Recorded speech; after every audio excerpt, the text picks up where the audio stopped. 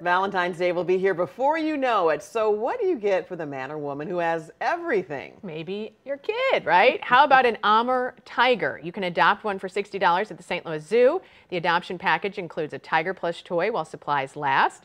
The recipient will also get a personalized adoption certificate, their name on the Zoo Parents donor wall and Zoo website for 1 year, and an invitation to the Zoo Parents Picnic. The gift will support the care and feeding of the zoo's animals for 1 year.